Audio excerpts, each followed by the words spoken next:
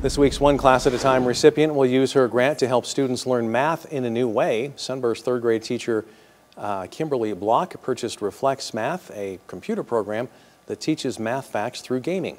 She says math fluency is crucial at this age, and adding in some fun helps students retain their facts. And in Chester, a One Class at a Time grant is helping high school students explore fresh literature.